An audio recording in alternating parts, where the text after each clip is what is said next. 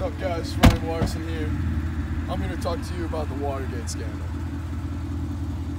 Now, what happened here was 4 men broke into the Democratic headquarters in Washington, D.C., and what they did was they wiretapped phones and stole documents.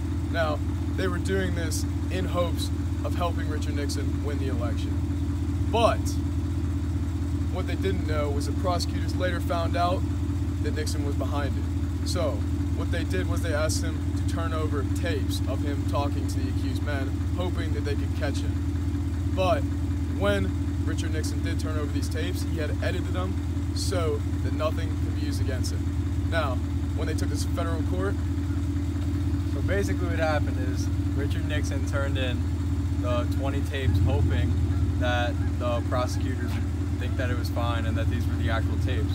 But the tapes were actually him talking with high government officials, and he edited them out so that they would not find out that he was behind the scandal.